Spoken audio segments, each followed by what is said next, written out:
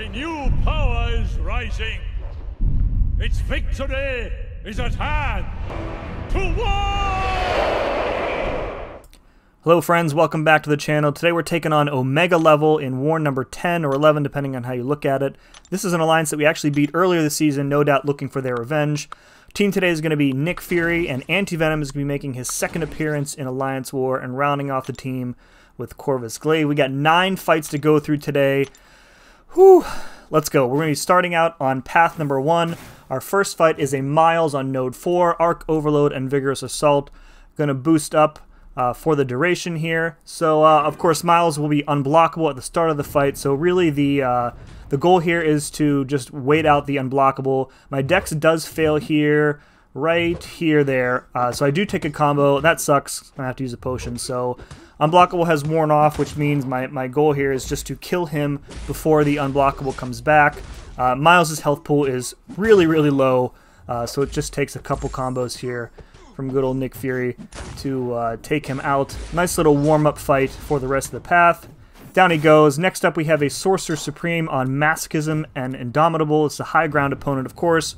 Just going to nuke her down again with Nick Fury. His bleeds are going to be doing a ton of the work here. So since she has a lower combat power rate, we're not going to be having to worry about too many special attacks.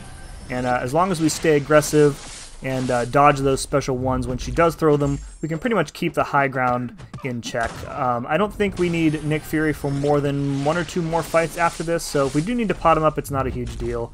We're also healing up from the debuffs that she's placing on us, which is really helping counter the high ground damage as well. And you can see just 25 hits and a special, and down she goes.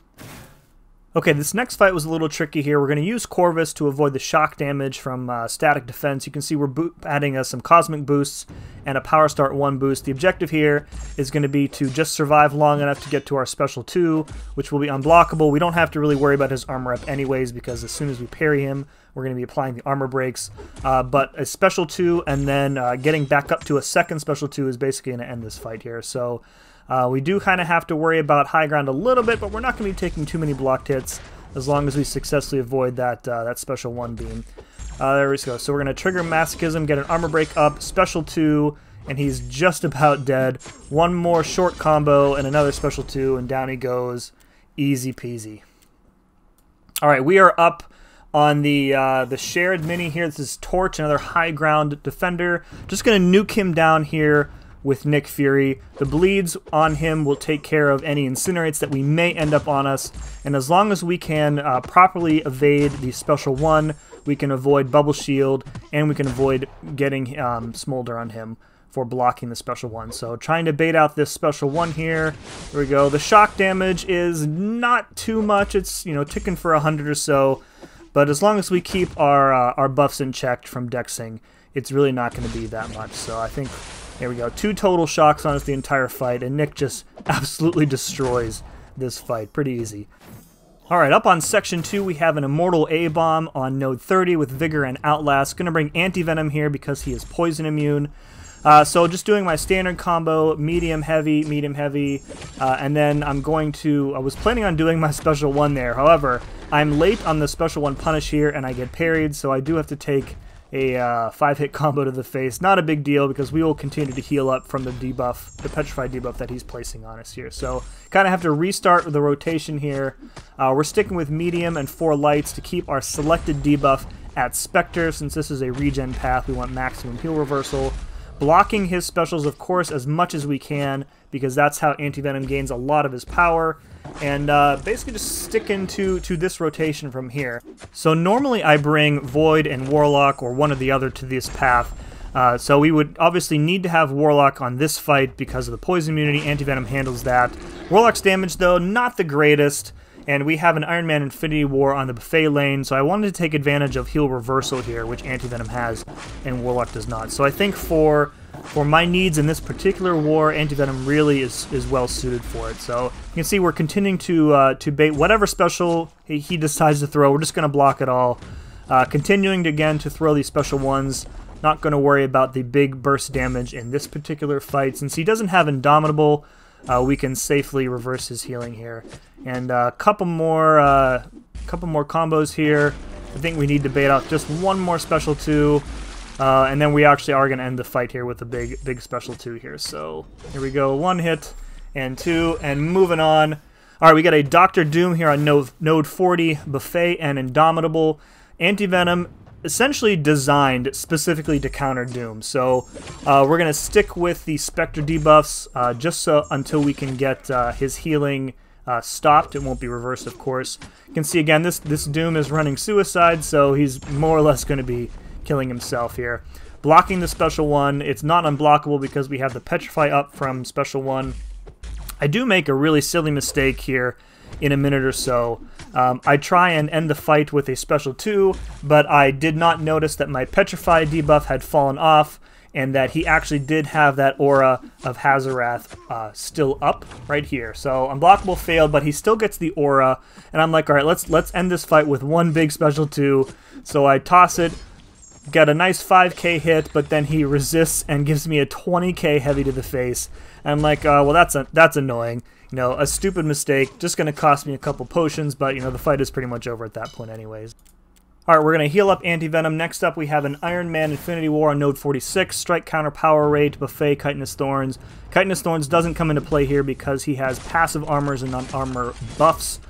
So I'm not entirely sure, but I am pretty sure that Anti-Venom regens the high ground block damage. I'm going to have to do the math on it. But so since this node does not have Indomitable, we're again going to go for our Spectre debuffs, and then we can reverse a large chunk of the healing via Buffet. So just got to be careful not to take hits. I'm also, since this is a high ground opponent, I'm not going to take blocked hits if I don't need to. So you notice that I'm still dodging the blast from his special 1 here. I'm using my blocked hits to try and get a reparry off, so doing pretty well. Again, we're going to stick to just the special 1s here. The Petrify will help with his power gain at the end of the fight, and we can reverse that last 10-15% or so and get some heavies off to finish him off. So already halfway through the fight, we're keeping his high ground charges pretty much in check. He's had 1. I don't think he's gotten to 2 this entire fight. He might here before we can get another one. So you can see our health is really, not even any sort of concern at this point. Just regenning slowly all of that block damage. You can see we got a nice big chunk of reverse healing from Buffet there. Got to be careful not to get auto-blocked here, so I'm being very mindful of my combos, watching out for when we get really close to that magical percentage where Iron Man will punish you for it. So right here, all right, we've dropped below the threshold there, so we're going to try and reparry in heavy here. And there we go, and I think one more heavy should do the trick. He gets enough power for maybe 2 more special 1s here. There we go, so block that one. Didn't even have to really worry about the strike counter power rate here. We got enough power to do what we need. There we go. Down he goes. Now we're up on Boss Island. We got a Mordo on node 50 here. Not really sure what's up with this placement. We are going to use an invulnerability boost just in case he gets to that special 3, which is really the only point that he could possibly become unblockable here. Other than that, since it's Safeguard, we're going to rely on Nick Fury's bleeds to get him down. There is one point in this fight, he actually tosses the special 1 with his power gain up, which I definitely was not expecting. So I'm saved kind of by the invulnerability boost, but I do get the degen ticking on me for a little bit. But this is the last fight that we need Nick for, so I'm not really worried about taking the hit. Plus, we still have the second life if we need it. Not really in any sort of danger here. You can see that Mordo does have a little bit of Mystic Dispersion. It looks like maybe 4 levels right there. He had the he's supposed to be in the passive phase. Throws the special 1 anyway. Whatever. So baiting out the special 2, and he's just about dead. Special 2 does not stun him, which is fine. We couldn't hit into him anyways if he was stunned. And just kind of playing out the rest of the fight here. Again, I don't really know what's up with this placement at all. Really, really easy fight with Nick Fury. Okay, last fight of the war, we got a Magneto here on node 49. Now I'm going to pause the video here in a second, as I want to talk about this fight a little bit before I start it. So Anti-Venom, Well suited for this particular fight because he is both poison and incinerate immune, of course. Also really good because he can turn off Magneto's Unstoppable. Since the node has stun immunity, you can't really bait out heavies from Magneto because he's unstoppable. If you get enough Decelerates up, you can actually turn that ability off. Alternatively, what you can do is with an invulnerability boost, you can actually attack into his first heavy, which will disable it for 14 seconds, and then allow you enough time to get your Decelerates up. But either way, you can pretty much counter everything that Magneto has going on in this fight. So let's roll the video. Alright, so we're going to opt to do a couple intercepts here rather than intentionally tank a hit. I went for an intercept in there, it didn't work. So we're basically going to wait out here, catch him on the backdraft, switching our debuff to Disorient there, that's fine. We're actually going to get a Disorient up before we can get any Decelerate applied, which is also fine. Alright, we've successfully switched to Decelerate. Now we're going to special intercept him with a special 1 here. Again, we're going to be blocking his specials here to gain more power. You can actually counter and punish the special just by blocking it, which is really nice. You don't have to, you know, spend too much time far away from Magneto here.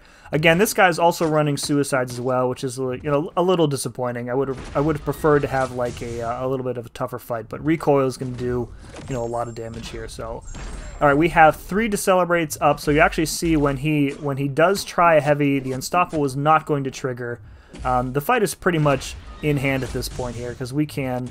There we go. Heavy, no Unstoppable. You can safely counter in. And at that point, like, without access to his Unstoppable, Magneto is pretty much a joke on this node. So I do take 1 hit right at the end of the fight here. I'm going to attempt to block this hit from the special 1. The block doesn't work, and I take the hit. The fight is over anyways, so it doesn't really matter.